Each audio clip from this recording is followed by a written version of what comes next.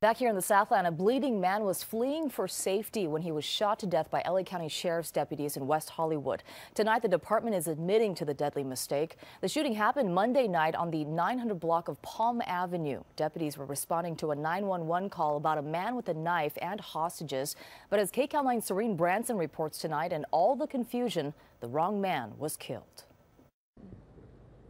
The interim sheriff and the chief of detectives admitted that they made a mistake in that deputy-involved shooting that involved two innocent men, and one of them was shot fatally. And the incident happened Monday night in the 900 block of Palm Avenue in West Hollywood after a call of an assault with a deadly weapon, a man with a knife. Deputies say while approaching the apartment, two men came out of the doorway, one covered in blood, the second lunging at the back of the fleeing victim. They shot at both, ultimately killing the second man, John Winkler, who was later determined to be a victim. We've confirmed Winkler, a West Hollywood resident, has worked as a production assistant for Comedy Central's Tosh.0. The sheriff said they have spoken with his parents who live out of state.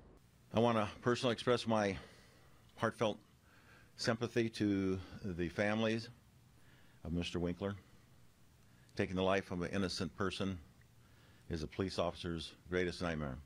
Nonetheless, that is the situation that we find ourselves here today. I have no doubt the entire Sheriff Department mourns the death of John Winkler, none more so than the deputies involved.